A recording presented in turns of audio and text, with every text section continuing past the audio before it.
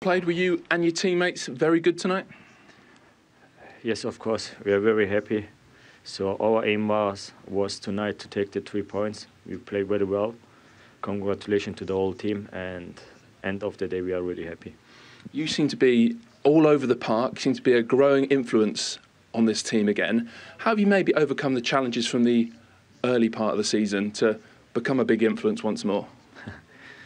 So, of course, my work is to give everything on the pitch. So, like today, so I want just to help my teammates to win the game. So I think we play very well as a team, not just me. So as a team, and as I said, congratulations. So I think we are now in the 3rd position.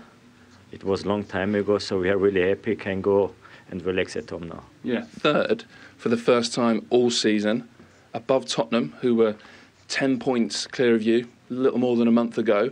How important is that?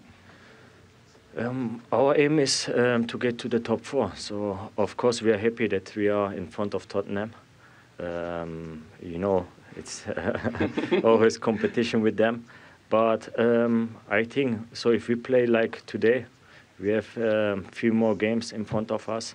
And we want to win. We want to take all the points to get in the top 4 end of the season. Well played tonight. Thanks for the interview. Premier League Man of the Match as well. You're welcome. Thank you, guys. Thanks, Dan.